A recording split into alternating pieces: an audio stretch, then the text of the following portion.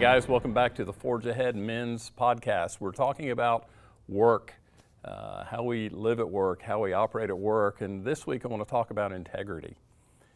You know, a synonym for integrity would be the word sincere, and what I like about the word sincere is a great picture we get from the Latin.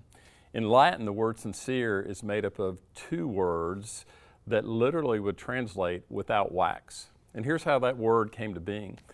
Potters back in the day would make this beautiful pottery and they would sell it, and of course those who were very rich and wealthy had all kinds of pieces of pottery in their home, but occasionally you'd have a potter who maybe wasn't the best businessman with the greatest sense of integrity.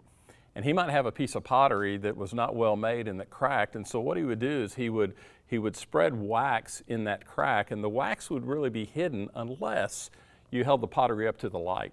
And when you held the pottery up to the light, you could see the light coming through the wax, and you knew that was not a good or not a very valuable piece of pottery.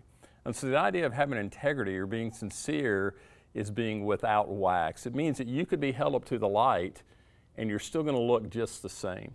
Integrity means that you're the same whether anyone's watching or not. You're the same when you're alone as when you're out in front of people, when you're home as when you're at work. And it's important for us as men to have integrity at work because, as we discussed a couple of weeks ago, we're representing the Lord. We're working for Him. Listen to these words from Proverbs. Proverbs chapter 10 and verse 9. Whoever walks in integrity walks securely, but he who makes his ways crooked will be found out. You know, when you walk in integrity, you don't have to worry about being found out because your story is always the same, your action's always the same. No one's going to find out anything about you that's a great shock or surprise.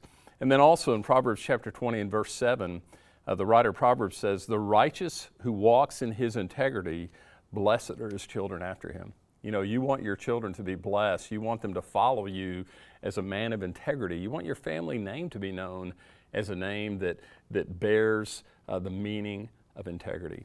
As you think about work this week, think about all that you do and ask yourself, is there integrity in the things that I do, and does that honor the Lord?